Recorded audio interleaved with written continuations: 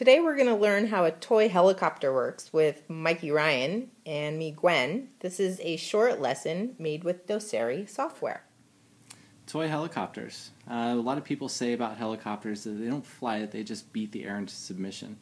And we're going to go ahead and try to disprove that theory and explain to you how this little toy helicopter works. So what you might notice is that it is a helicopter, and usually helicopters have things like rotors. And this particular helicopter has what we call a coaxial rotor system. So wait, a rotor, is that the blades? That's correct. Yeah. So you're going to have one rotor, that's another rotor, it's just the two blades that spin and they create lift. So there's those two, and then there's also this little guy back here. It's also a rotor, but we'll get to that in a minute. I mentioned a moment ago that this is a coaxial rotor system. So you have one rotor that spins in one direction. So this one is actually going to, nope, I was wrong. This one is going to spin in that direction, and this guy is going to spin in that direction. So most helicopters are going to have a single rotor up top. Say, for example, that one, and they wouldn't have this one. So what's going to happen in this type of scenario is that this rotor here is going to spin in this direction, creating lift for the helicopter to actually fly.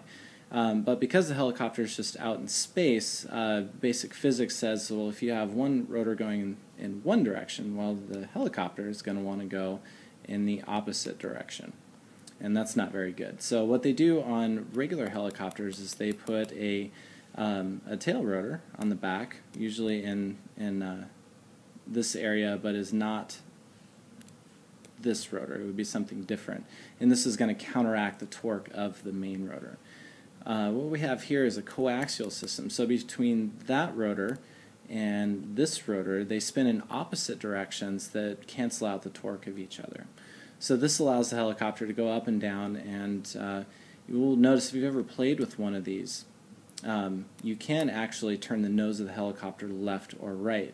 And what you do is you simply vary the speed differential between this one and this one. So for example, if you spin this one faster, then the nose of the helicopter will actually turn left, and if you spin this one faster, then the nose of the helicopter is going to turn to the right.